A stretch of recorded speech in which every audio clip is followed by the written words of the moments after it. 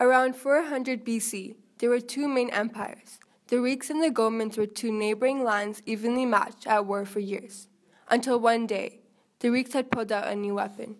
During the night, the Greeks had showed up to Goman's castle, destroying everything and taking over using their never-before-seen catapult. The catapult was unlike anything ever seen before, leaving everything to rubble. Losing everything they owned, the only thing they had left was hope.